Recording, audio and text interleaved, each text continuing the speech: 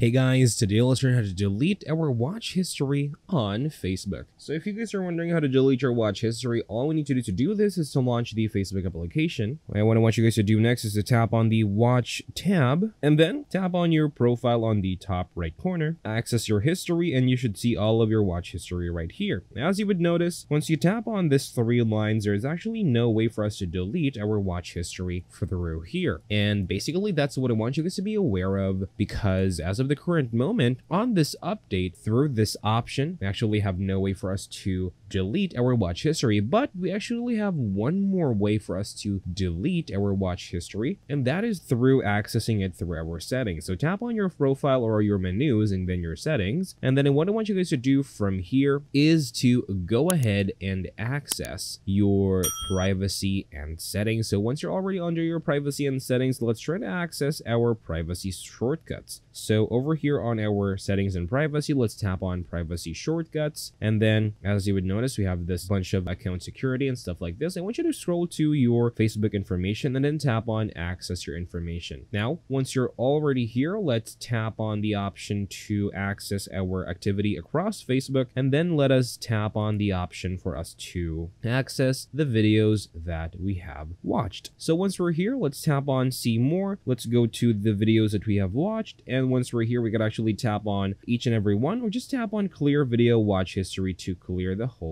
video watch history, just like that. Is that easy, guys? So thank you guys for watching this video. Please like it and subscribe, and take care.